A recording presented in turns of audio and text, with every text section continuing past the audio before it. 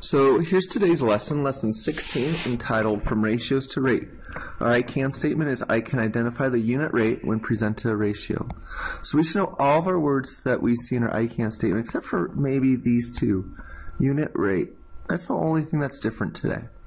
So what we're going to do is we're going to figure out what does this unit rate mean and how does it connect to this term of a ratio. So let's go to our first problem. Diet Cola was on sale last week. It cost $10 for every 4 packs of cola. How much would 2 packs of cola cost? Well, let's look here. 2 packs. I'm going from 4 to 2 packs. So I don't know what's my total cost. I'm going to ask myself, how do I get from 4 to 2? Well, remember with ratios, I'm always multiplying or dividing. In this case, I'm dividing by 2. So what do I need to do to this 10? I need to do the exact same thing. I need to divide by 2. And I will get 5. Let's check our answer. $2 or 2 packs of soda will cost $5. So now let's go to this one. This one, there's a short little typo, so just let me fix it. How much would 1 pack for cola cost? Well, I know 2 packs cost $5. Now I need to change it to 1. So what am I going to do? I need to divide 2 by 2 to get this 1. And then I need to do the exact same thing to this 5. I need to find half of that 5. So what is that? Well, let's just do some work down here with fractions. 5 divided by 2 equals, and now I need to convert it to a mixed number since it's improper. And I'm going to have this remainder of 1. Remember, with fractions, the remainder goes on top. My denominator is how much was in each group, that 2. So my answer is 2.5. But since I'm working with money, because I'm working with cost, what is $2.50? Well, it's $2.50. Alright, let's check our work. 1 pack of soda should cost $2.50. Alright, let's go to our next one. So here's our vocab terms for today. A rate is a numerical comparison of 2 quantities. It's also called a ratio. Note that my base word in numerical is number. Yes, it's missing the B. Number is spelled with a B right here. But it's still related to that word number. Numerical, for some reason, we just changed it to numerical without a B. So I want to know, what are my rates? Well, my rates are all the ratios I have up here. They are all rates. 4 packs of cola for $10, 2 packs of cola for $5, 1 pack for $2.50. So here's my definition for unit rate. It's a ratio in which one of the numbers is 1. So I'm going to look up here, which one of my ratios has a 1 in it? Well, that should be easy. It's my very last one. So this is going to be my unit rate. One thing that I do need to know is that my 1 should always be my denominator. So what I'm going to do is I'm just going to flip it. So now my 1 is my denominator for a unit rate.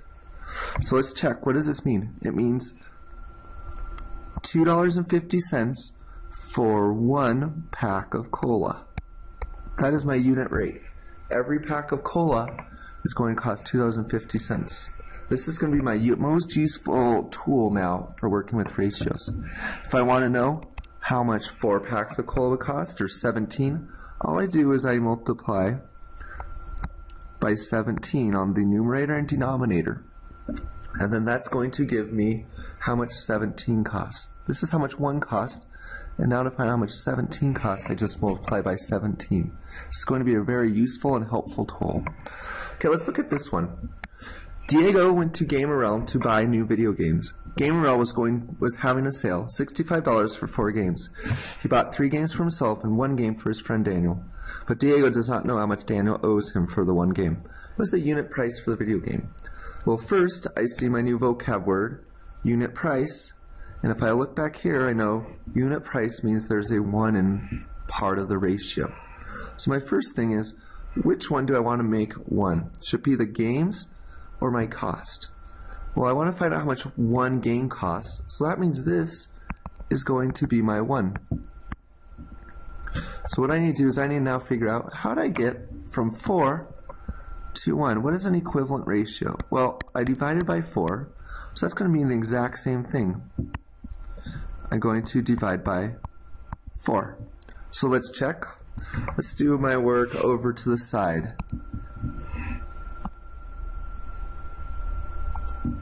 So my work is going to be 65 divided by 4. I'm going to get a remainder of 1 again, just like my previous problem. So this 1 is my numerator. This 4 is my denominator. So 16 and a fourth. Well, what is 16? Well, that's $16 easily. What does this fourth mean? It means I have a fourth of a dollar. So what is a fourth of a dollar? Well, that's a quarter. So Deigo should charge him $16.25.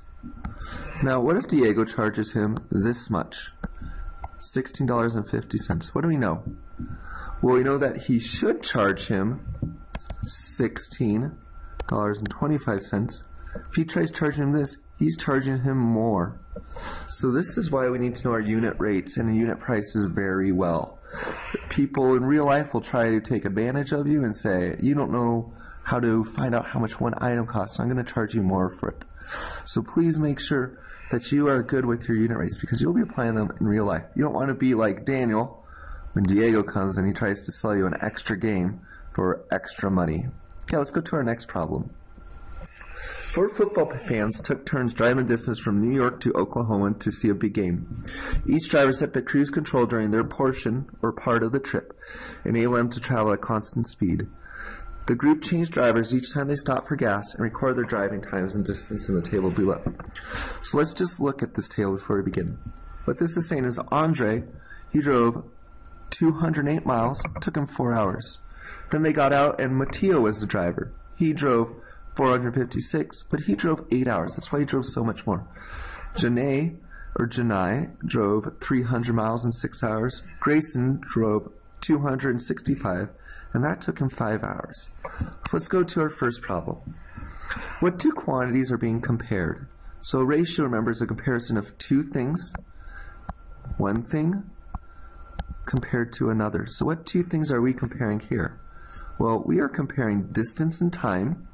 If I look at my chart, I have distance and time, or we could say it's miles and hours. Either one is correct. Okay, so now let's look at our next problem. What is the rate or ratio? Remember, these two words we're going to say are synonymous, are the two quantities for Andre's portion of the trip.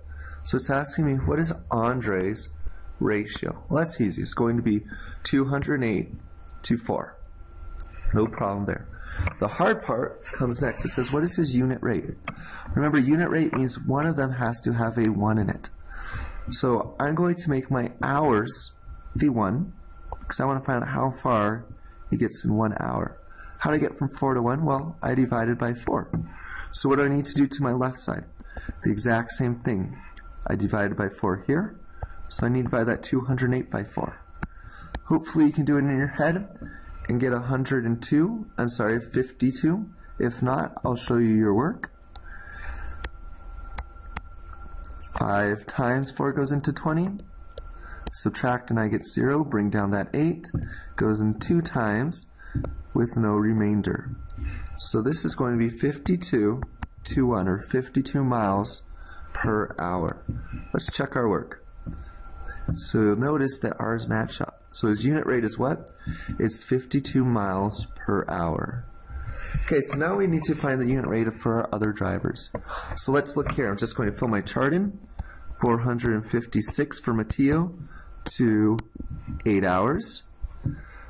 Janae is 300 to 6.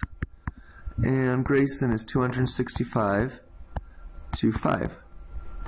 So let's check just to make sure before we go on. Good, good, and good. Alright, so now what do we have? Well, now we need to find that wonderful thing called a unit rate. So I need to figure out, how am I going to change my hours to 1? I want to find out how far they travel in 1 hour. Well, how did I get from 8 to 1? I divided by what? I divided by 8. So let's do my work off to the side over here. I have 456 divided by 8. 8 goes into 45 5 times with a remainder of what? With a remainder of 5. Bring down the 6. 8 goes into 56 7 times. So what do I get when I divide 456 by 8? I get 57. So his unit rate is 57 to 1. So let's look at our next one. This one we can easily do in our head. How did I get from 6 to 1? Well, I divided by 6. So what do I need to do to 300? I divide it by 6.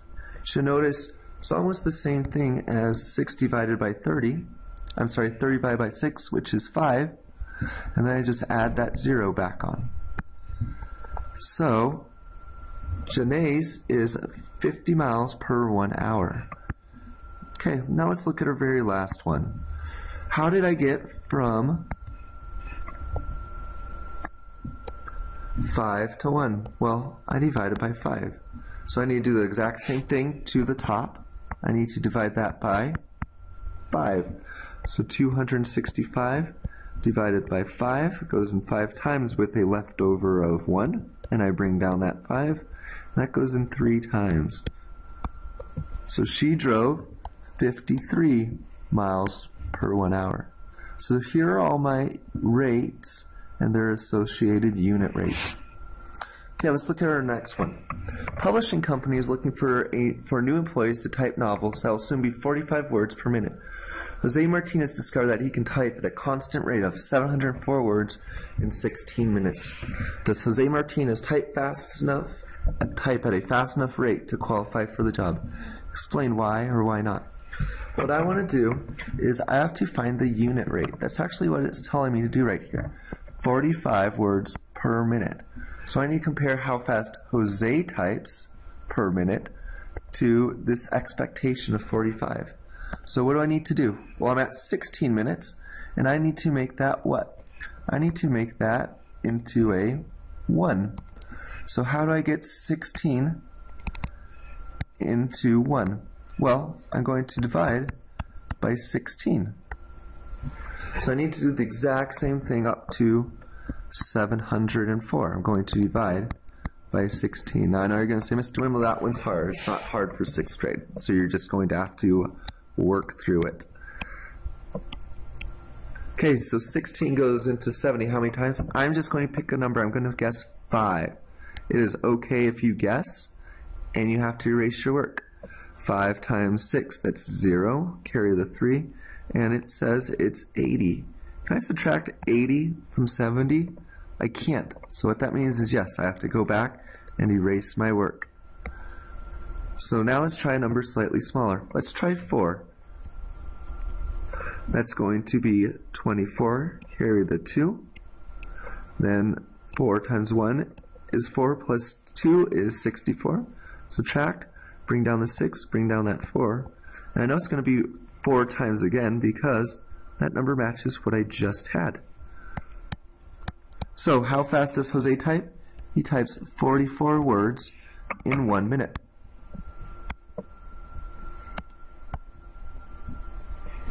So, what do I know? Well, I know that he's not going to get the job. He can only type what? He can only type 44 words a minute. Oops, I had a typo here again too. He can only type 44 words a minute. But how fast does he type? He needs to type 45. So unfortunately, if this publishing company is really strict on what they say, he won't be able to take the job, so we better get practicing. Okay, so your exit ticket is this. Mrs. Collin enjoys swimming and often swims at a steady pace to burn calories. At this pace, Mrs. Collin can swim 1,700 meters in 40 minutes. What is Mrs. Collin's unit rate? All right, what you're going to do is you're going to answer this question on Socrative. And then when you are done, you're going to go on to lesson 17. You have 2 lessons today since we didn't finish this yesterday. We're going to go on to lesson 17 next.